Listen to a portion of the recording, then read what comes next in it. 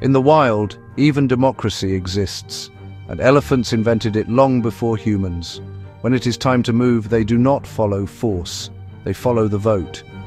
In elephant herds, several matriarchs will give deep, low-frequency rumbles, like voices in a council. Each rumble suggests a direction, a waterhole, a feeding ground, a safe path. The herd listens. The call that gets the most responses, the most ear rumbles back, becomes the chosen path. It is nature's silent voting system, where wisdom and trust decide survival. This shows how deeply social elephants are. They do not just live together, they think together.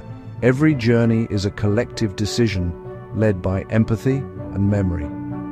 In a world that often forgets to listen, elephants remind us that true leadership begins with understanding. Like, share, and subscribe to Cedar Point, where nature's wisdom speaks louder than words.